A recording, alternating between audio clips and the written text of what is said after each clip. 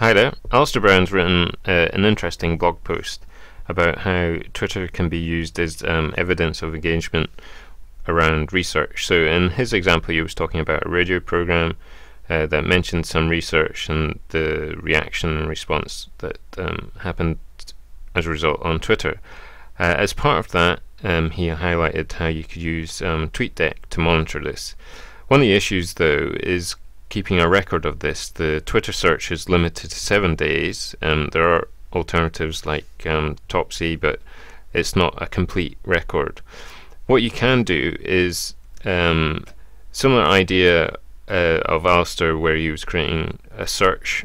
We can actually capture some of that information. So perhaps the easiest way is just to go into Twitter search and enter your term. In this case, I'm going to put in the blog post URL. And let's see what comes back. And we can see that it's come back with a number of responses. These are all linking to the post. So if I click on this one, you can see that it's going back through to the story. So even though the link's obscured behind shortening services, Twitter still knows what you're trying to look for.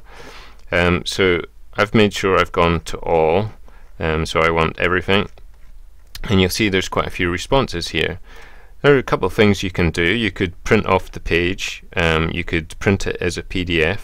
Another thing you can do is just select all the text, and I use a service called Evernote for keeping notes, and it's got a little web clipper extension, so I can just save the details to a notebook. So one of the issues Alistair had or raised was the idea that within this page the dates are relative, but you see when I hover over the dates, the metadata for when the tweet was made is actually still stored. So it's not entirely easily accessible, but we've got a record of it. Another way of doing this is I've developed a spreadsheet.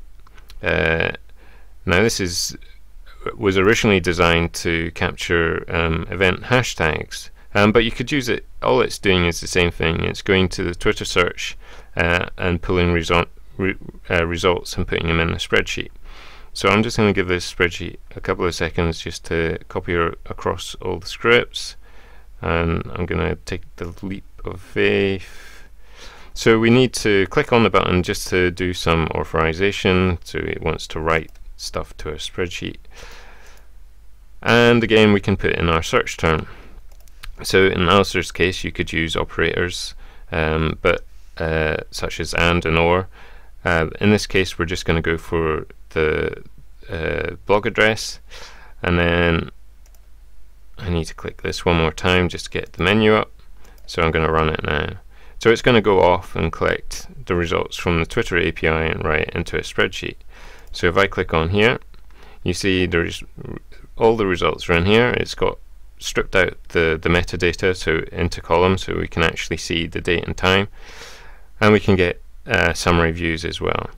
So we can see how many people have tweeted it, who's tweeted it the most, and time, so what time of day, and retweets.